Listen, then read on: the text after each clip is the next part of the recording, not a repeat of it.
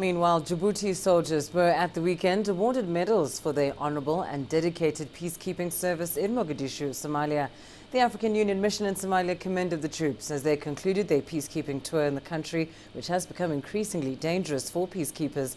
The ceremony was presided over by Somali Prime Minister Omar Abdirashid Ali Sharmarke, who sent heartfelt condolences to families of Amisom troops killed and injured in the line of duty.